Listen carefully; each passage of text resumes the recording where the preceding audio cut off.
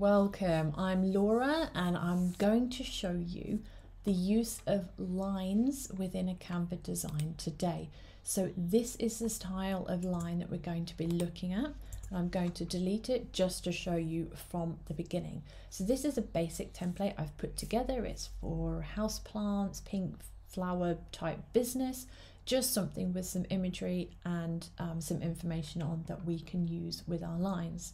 So Canva has a line option, and lines are brilliant because they help divide and organize information.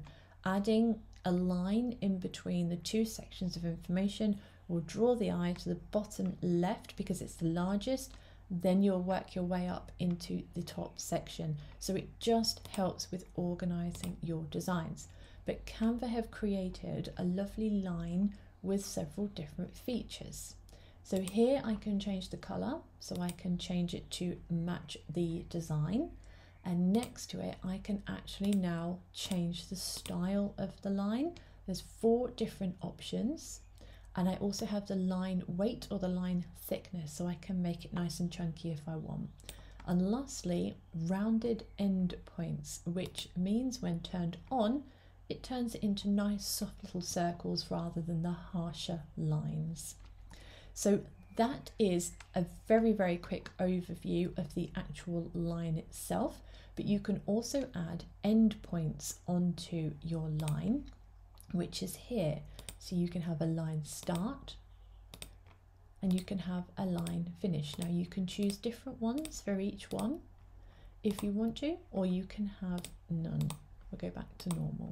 So you've just got the option of now editing your line, the color, the size, the roundness, and also the end points. Now, one more thing I just want to mention with lines, like I say, it does help with organizing your information hugely. It makes your design so much more easier to read, but also aligning your text. The text boxes, these are all centered at the moment, but if you were to align them to the right, so they are aligned with the image, and that one as well. And then what I'm going to do is select them all. So I've aligned the text within the boxes, and then I'm going to go to position. And now you have these align elements here. So top, middle, bottom will move them to the top, middle or bottom. And this one will align the boxes themselves to the left or to the right.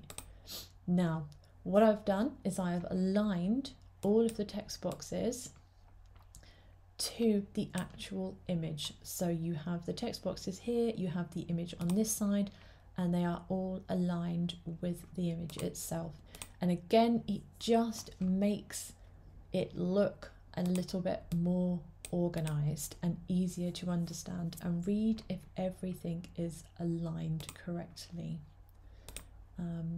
Yeah, that's it really. I just wanted to go through the new line feature and what you can do with it, and also just quickly about using that line to divide the information within a design. And then if you align left or right, it just gives it a more readable, easy to understand feel. I hope you've enjoyed this video today. So that's it for this one.